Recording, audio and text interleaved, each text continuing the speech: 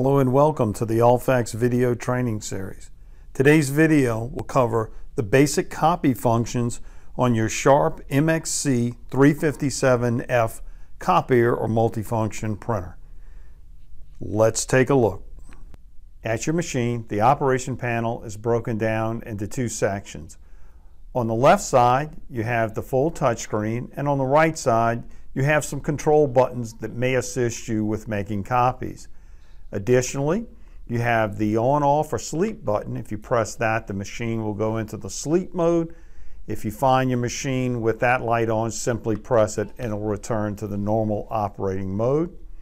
You also have the number pad to set in a quantity, or if you have faxing on your machine, you would dial your number there. If you move from one menu to the next and you wanted to return to the home screen as you see it now, you'd press the home button here at the top. You have a volume button of a plus and minus to increase or decrease the volume. This is for faxing. You also have a stop fax or a pause button. You have a start button for fax, the green arrow there in the lower right.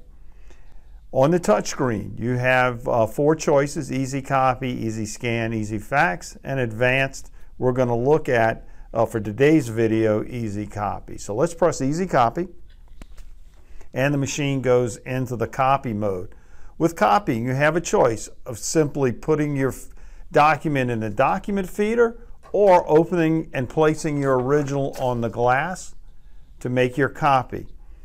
To simply make a copy of what's on the machine, you can press either the black and white start button or the color start button in the lower right of the touch screen. Additionally, if you look across, you have four choices: paper select. If your machine is equipped with multiple trays, you could pick a different tray to feed from. The next button is two-sided copy. If you press that, you have four choices. The number on the left of each button represents what you have in your hand. It points to what it's going to produce.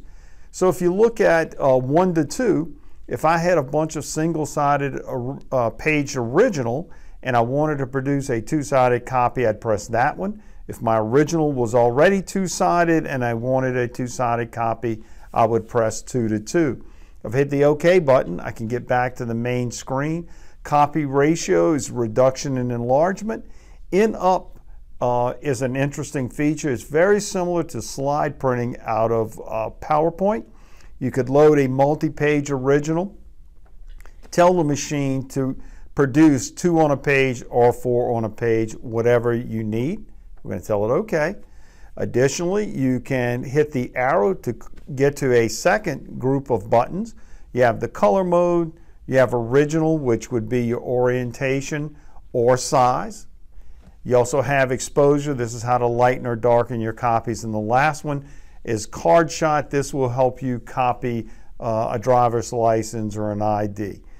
If you notice, to set a quantity, you'll hit the button. You can use either the soft switch or you can use the hard buttons on the right side of the operation panel.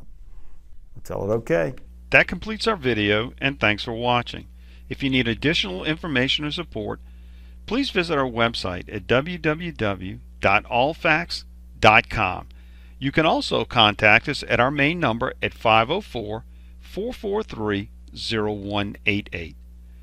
On behalf of the entire Allfax team, we appreciate and value your business. Thanks, and have a great day.